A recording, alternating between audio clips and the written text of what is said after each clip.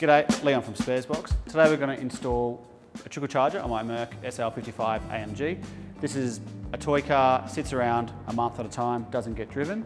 So as a result, it does drain the batteries. It actually has two batteries, front and rear, for the ancillaries. So it could be quite expensive exercise if the batteries go down to zero and annoying, can't start it. So today we're going to install the Ctek MXS5.0.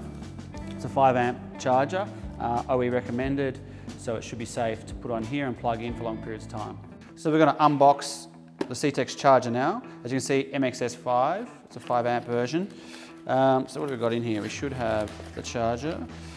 This charger is good for all lead acid batteries. Obviously in the car here we have a lead acid battery, so that should be fine.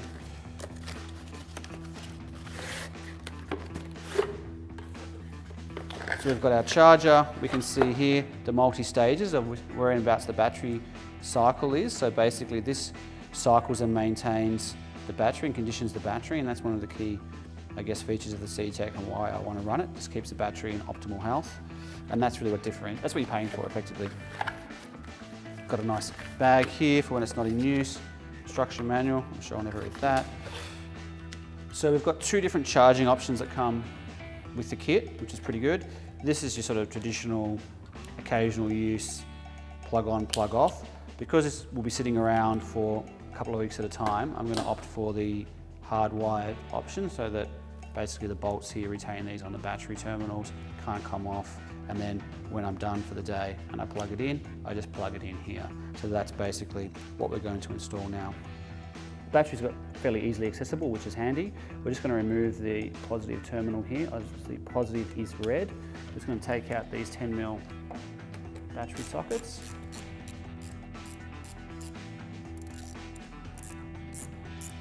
So I'm just nipping these up, just making sure it's not going to foul, it's not going to bend when the bonnet closes, but we've got this lip here so it's fully protected.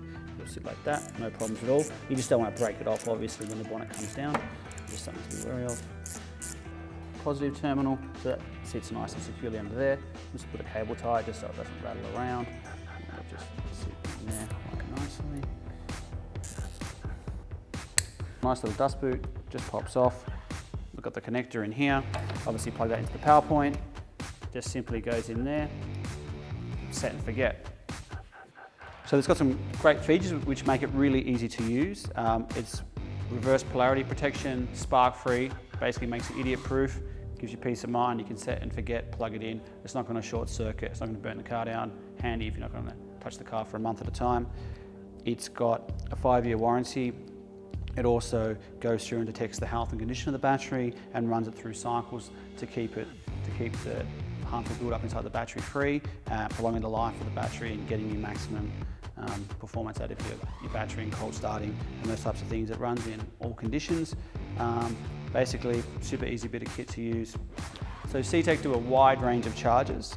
If you do want one for your vehicle, head over to sparesbox.com.au, check out the range, get one that's perfect for your application, can't go wrong.